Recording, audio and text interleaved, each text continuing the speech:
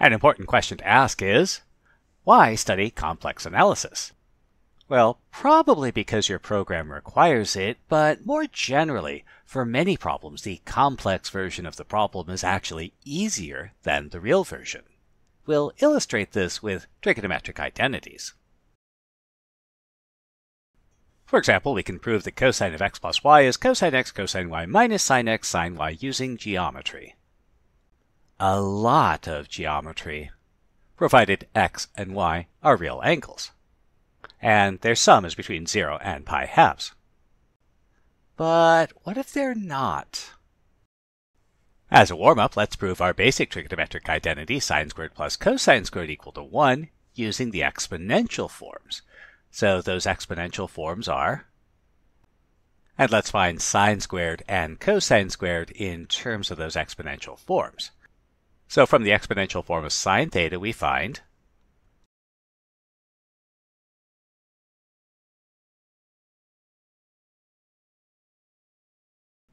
and from the exponential form of cosine theta we find.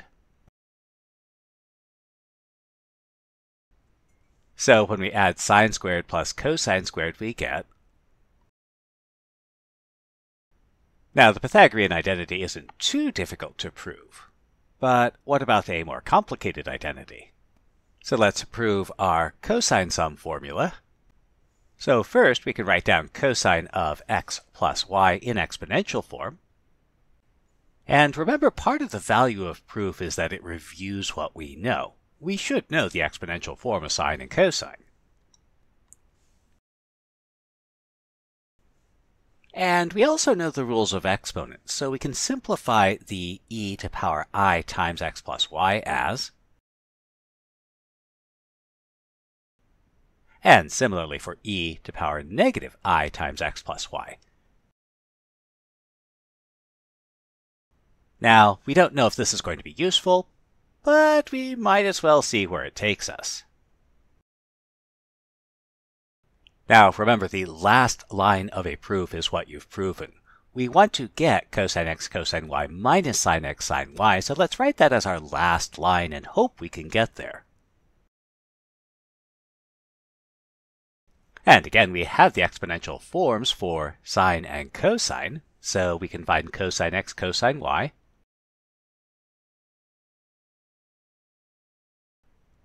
And sine x sine y.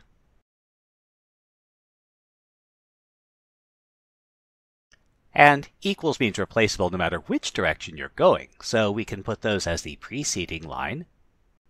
And let's do a little algebra. And now we have this gap between where we ended up and where we want to go. So we stare at this for a moment and try and figure out what we can do. And you might notice that if we multiply numerator and denominator by 2, we can bridge the gap. And since we started with cosine x plus y and ended with cosine x cosine y minus sine x sine y, that proves our statement. Now, once you've seen a proof like this that uses the exponential forms, you'll probably agree that we don't really need the suggestion to use the exponential forms. It's what we'd want to do anyway, because remember, complex is easier. So let's talk calculus.